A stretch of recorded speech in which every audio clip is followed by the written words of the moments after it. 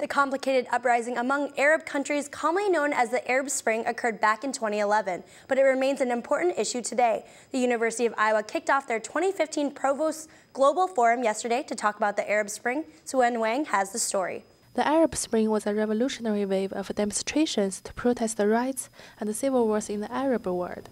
It began on December 2010 in Tunisia with the Tunisian Revolution.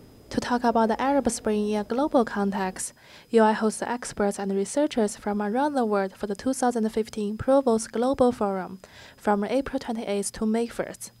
The forum explores the complex and intriguing events of the Arab Spring and the changing face of U.S. Middle East foreign policy. To help bring awareness to this kind of big deal in history, these big countries doing all these overthrowing of dictators, that was a major part of history, I feel like, not just to the Middle East, but to all foreign countries.